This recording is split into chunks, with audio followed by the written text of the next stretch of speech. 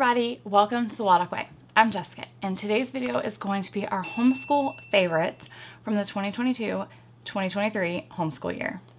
In years past, I have really tried to share our favorites seasonally because I feel like every season has its own favorites. But this year, that totally got away from me, so I thought we would just do a wrap-up this year of all of our favorite things. Now, that being said, most of the things that I'm showing you are new favorites. So I will link past favorites up here for you to check out because I really tried not to have any repeats. So that doesn't mean that old favorites aren't still favorites or that we don't still love them. It just means these are things that really stood out in our homeschool this year that maybe you haven't seen yet, or maybe you've seen them but not in a favorites video, hopefully. This past year, our one thing that I really wanted to focus on was logic and critical thinking. So I thought I would start there and show you our favorite things that really stood out from that category. The first one is the mind benders. We really love these. This was the one of all of the logic books that I got that she begged for. So this was definitely a favorite. And then the few games, the Sherlock Express.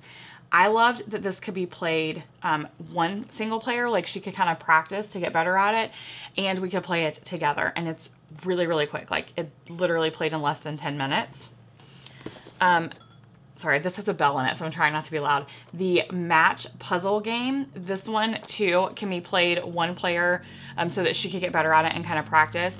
Or we could play it, actually it goes up to 4 players, so we could play it just me and her or as a family. And it really worked on her logic. It also worked on her graceful losing skills because she wasn't great at it in the beginning, and I would beat her almost every time because I don't slow myself down or let her win. And so she would get really frustrated. We kept pushing through, and the first time she beat me was like a huge deal, and now she can regularly beat me. So this one was definitely a win. It also has a bell. You can hear it in there. And I don't know about your kids, but Emily loves anything that she gets to ring a bell and be ridiculously loud. The other winner, which I actually did not buy this with the intention of it being for logic, but it ended up being perfect for it, and that is Hive. I actually bought it for our mini beast unit study for us to do, bugs. It is essentially a version of chess because each of the bugs has a different way that they can move, and they can only move in that way. But it's free flowing because you don't have a board. So it's ever changing. So it, in my opinion, kind of takes chess to a next level. It's really fun. We played it a ton. Like it definitely became a favorite of ours. It's a 2-player game like chess. And I find that sometimes it can be hard to find 2-player games, like good 2-player games. And this one, hands down, was a great one. Since we are already talking about games, let's go ahead and get some of our favorite games out of the way. A Little Wordy became a huge favorite this year. This is a 2-player game. Essentially, you both pick some letters out of a bag, some vowels and consonants. You come up with a secret word based off of those letters, and then you're trying to guess each other's word. But you get like these little cards that you can buy. And you buy a vowel, or you get to find out the last letter, but everyone has a different cost. So it's kind of like Wheel of Fortune, but just trying to figure out a single word, and you're playing head to head. We played this a ton. I absolutely love it. There were times when she would get kind of frustrated because I would beat her quite a bit at first, that I would play against her and Kevin as a team to make it a little more fair. But we only did that in the beginning, and then she can hands down hold her own now. But if you're playing with a younger kid, that might be a way to even the playing field a little bit, is let them play on a team with somebody, or let somebody help them. Another one of our favorites was Outnumbered. This is a really fun math game with a superhero twist. Absolutely love that. And then first of all, we're a trivia loving family, so know that when I show you these. But we really loved and played these a ton. These are the games that I got from Mindware. I believe Amazon carries them too. But it's the Animal Trivia Challenge, the Geography Trivia Challenge, and the Science Trivia Challenge. The gameplay themselves is all pretty similar. You're moving around a board, you're answering different questions, But I really like the way it's done. They were fun. We enjoyed them. The questions were good. The topics were good. It's colorful. These got a ton of gameplay in our house. Like I said, we love trivia though, so know that going in. But I also love that I could basically just pull one of these off the shelf and call, science or geography done for the day. Okay, books. If you missed the book video that I posted last week. I will put it up here. I showed all of the books that we read in 5th grade with ratings from Emily. These are like the favorites though, in case you don't want to watch the whole video. Otter. This is a book wrote in poetic form. It was very fun and interesting. The entire Percy Jackson series we absolutely loved. Willow Dean. I did not read this one, but Emily has raved about it. It was her absolute favorite, The Inquisitor's Tale. And then again, Emily absolutely loved these, and it is Amari and the Night Brothers and Amari and the Great Game. She's hoping they come out with a 3rd one really, really soon because she enjoyed them so much. All right, since we just showed books, I'm going to go ahead and jump into some of my teacher favorites, one of which is a book, this homeschool book, Teach, by Dennis Denoa, which is Mr. D for Mr. D Math. I really, really liked it because it's about creating independent, responsible learners. So I felt like it was kind of the right time for me to read it as Emily is becoming a little more independent and needs a little more responsibility. But it was a really good homeschool read, quick read. Loved it. It's one I will probably reread a lot. I tend to do that with homeschool books. I like reading them over the summer to kind of prep me for the coming year.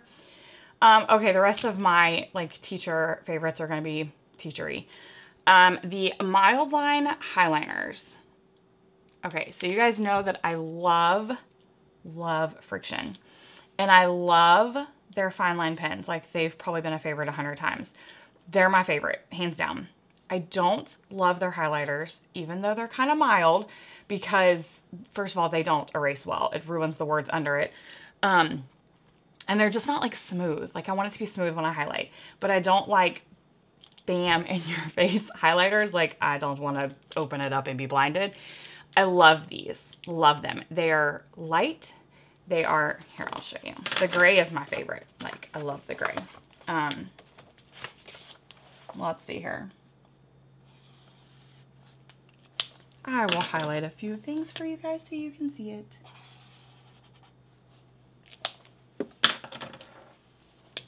But they're just, like, they're smooth and they're mild. They're not like all in your face, bam, but you can still tell you highlighted something. And they also have a fine tip on the other end. I don't hardly ever use the fine tip, but it's nice to know it's there if I wanted to.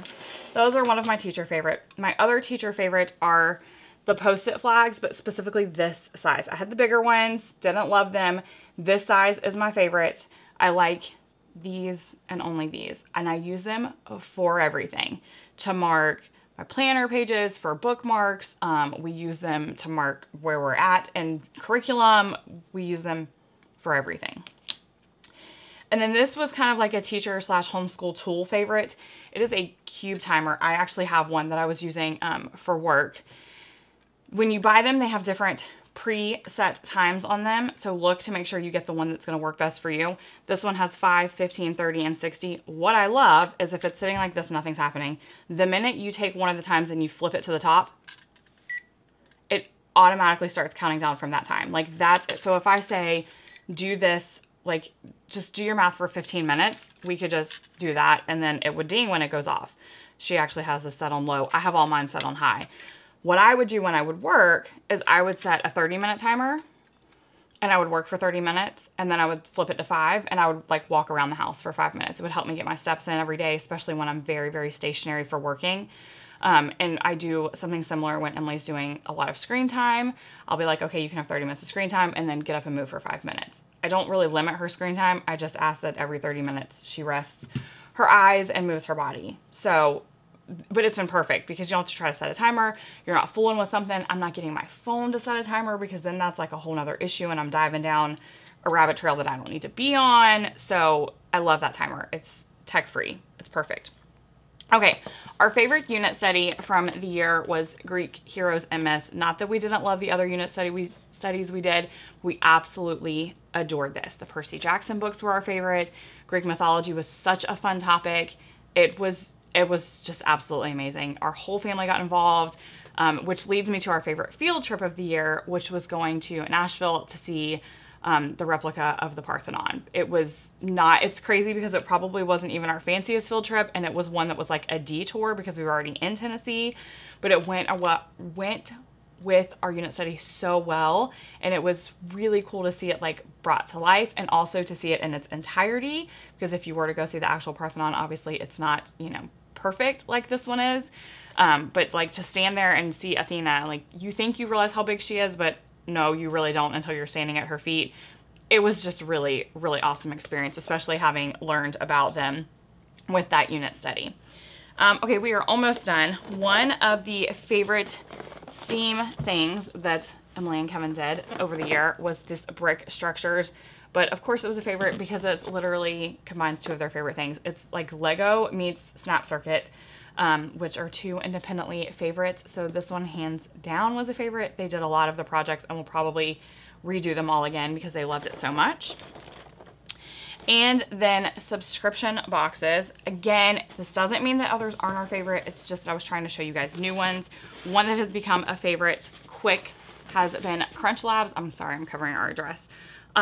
It hands down is the one they look forward to the most when it comes in now. They love this. It is such a fun, unique experience because they're engineering things that you've never done before. For example, sometimes when you get like Tinker physics boxes, there's certain things that they've done multiple times because different companies have done similar things, like just this, I don't know, the standard simple machines or the standard things that you do when you're doing physics. None of that happens with Crunch Lab. Like, it's so unique. It's such a unique experience that they really, really enjoy it. The other one we really enjoyed this year that kind of surprised me was the history boxes. It really just makes it easy. It's got everything you need. It's super simple. It's a fun way to learn history. It brings it to life, which just makes it so much easier for me, especially if I'm doing a study anyway. For example, we were already doing Greek heroes and myths, so there was, you know, some Greek boxes that went along with that, and it was like, perfect. Oh, this is great. It's done. Let's just do this. So if you are studying a certain time period, like if you're doing ancients or medievals or American history, their boxes are amazing because it's basically ready-made projects for you. And also they have some age ranges when you subscribe, so you can get like 5 to 9 or teens or even adults, which makes it great because that means that you can tailor it to your kids' ages. So that's it. Those are our top favorites from the 2022-2023 homeschool year, which for all intents and purposes was Emily's 5th grade year, in case you are curious. Now, I would absolutely love it if you would leave me your favorites from this past homeschool year in the comments so that I could check them out.